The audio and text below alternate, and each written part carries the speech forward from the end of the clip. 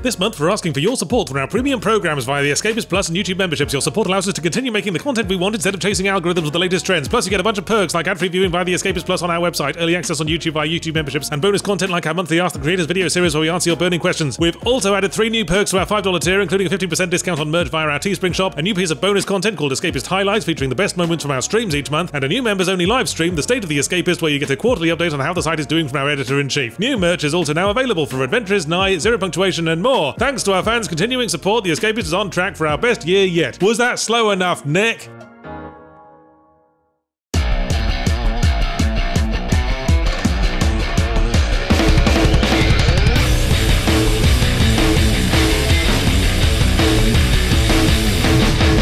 Isn't the public domain a wonderful thing? A certain amount of time after the original creator carks it, all IP becomes everybody's P. Do you wish Tarzan was a West Highland Terrier? He can be now. Do you want Captain Nemo to go into business selling children's frozen dinners? Why not? He's as much yours as Jules Verne's. Take that, you bearded paid by the word French git. You may also know that fucking Disney have been lobbying for years to extend the public domain cutoff so they can keep a death grip on their copyrights. But lately it seems like they've been trying to create their own version of public domain, where instead of every motherfucker on Earth being allowed to mess with IP as much as they want, they're instead going to hire every motherfucker on Earth to direct at least one Star Wars movie. But I digress. Sherlock Holmes is a character who's been buggered inside and out by public domain, and as many of the works imply, that's exactly how he likes it, but no game developer has buggered him with greater enthusiasm than Frogwares, churning out Holmes adventure games for decades, not without ambition it seems, but when they did finally leave the paddling pool of the adventure game niche to dive into the shark-infested sewage treatment plant of open worlds, how strange that they chose to do The Sinking City first, a Lovecraft adaptation, when horror is clearly not their comfort zone the way detective games are. Sinking City was just a detective game where half the witnesses look like discarded fish finger sandwiches, and that only distracted from things at best. Fortunately, the universe now rights itself with the Sinking City formula being reused for a Sherlock Holmes game, namely Sherlock Holmes Chapter One. What, is Sherlock Holmes an Xbox now? Hey, he's public domain, he might as well be. No, this is a prequel story about a young Sherlock visiting his childhood home on a Mediterranean island to get to the bottom of his mother's mysterious death and his own blocked memories of it. But wait, this is pre-Dr. Watson Sherlock Holmes, and how can Holmes work without Watson? The audience needs the everyman perspective to balance out Holmes acting like an intergalactic space computer, running socially inept cunt